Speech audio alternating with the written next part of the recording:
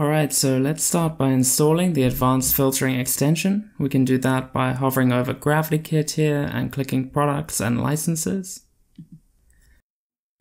So from this screen we can manage our licenses and we can install, update and deactivate GravityKit plugins. So let's click Not Installed and we'll scroll down to Advanced Filtering and click Install Now. Okay, so advanced filtering has been installed and activated. Okay, great, so the plugin is now activated, and now you can go ahead and head over to the view where you want to implement an advanced filtering condition. So here's my view, we're inside the view editor, and if I just scroll down here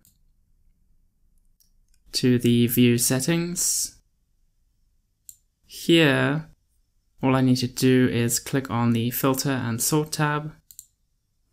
As you can see, there's a new option here at the bottom called Advanced Filter.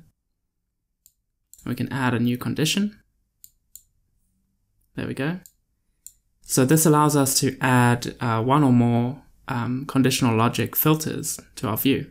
As you can see, there's three input fields. So the first one allows you to choose a field in your form. That can also be a meta field. The second one is the condition. And the third one is the value that you want to measure that field against. So let's go ahead and select the category field. And we'll leave that as is. And we'll select the category as finance.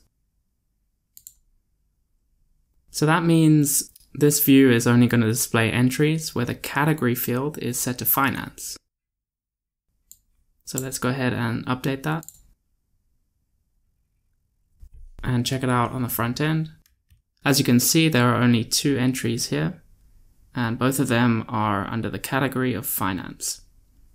So if I head back to the view and head back to our advanced filtering condition, let's change this to is not.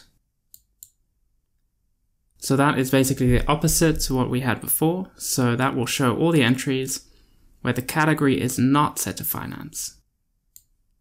So let's go ahead and update that. Check it out on the front end. There we go. As you can see, we've got entries here. We've got entries under marketing, legal, technical, but nothing under finance.